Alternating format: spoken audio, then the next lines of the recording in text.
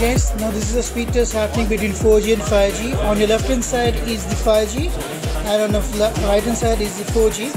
You can see the difference. So both the phones are Huawei Mate20X, and as you can see the download has more than 1 GB. Now the upload is going on. 4G is showing with 39.2.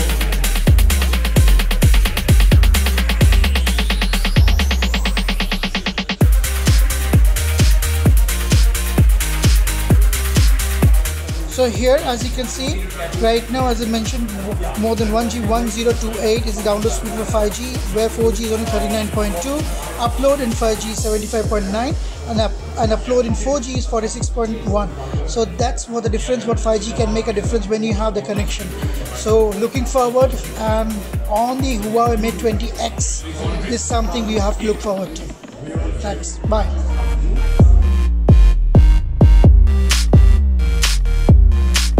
Do